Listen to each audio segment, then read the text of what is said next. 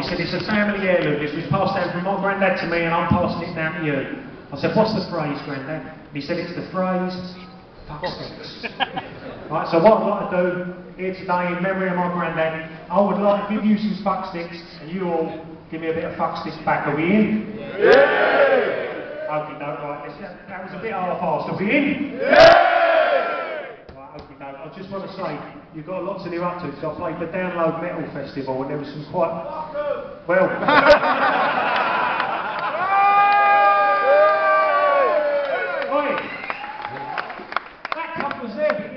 and a fucking Nazareth t-shirt on that day.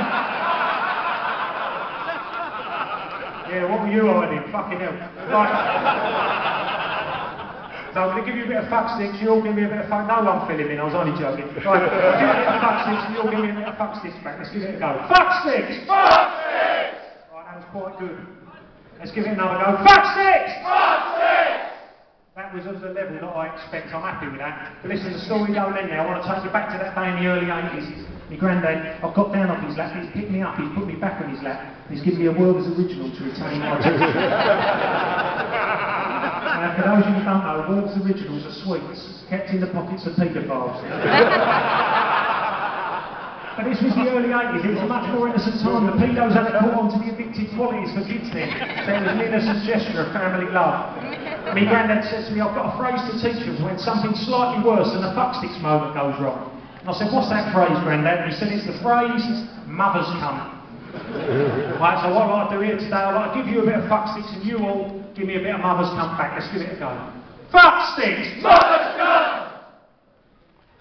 That fucking do, isn't it? So listen, just in case any of you don't know the song that well, as a rule of thumb, I need you to do those phrases all the way through the song until the end, otherwise it does start to feel a little bit awkward. And as a rule of thumb, if you don't know the song that well, look after the Fuckstickses and the mothers cunts will look after themselves.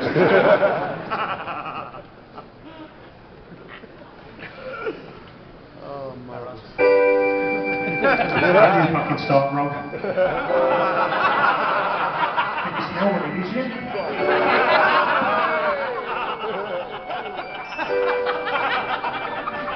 Now my old granddad had a word.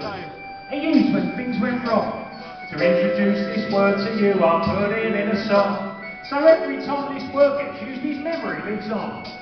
I'm about to tell you what it is so you can sing along.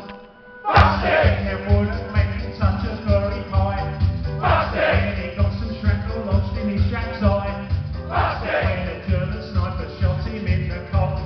Fucksticks! When he found a lump on his left bollock. Fucksticks! When the ambulance she left him all alone. Fucksticks! When he let a bogus caller in his own. Fucksticks! When the first black people moved into his street. Fucksticks! When arthritis meant he couldn't beat his meat. Fucksticks! Mother's cunt! Fucksticks! This is little cocky knees up, I do all on my own. Just like Chaz with a day's funeral. But he gets double the songwriting royalties, doesn't he?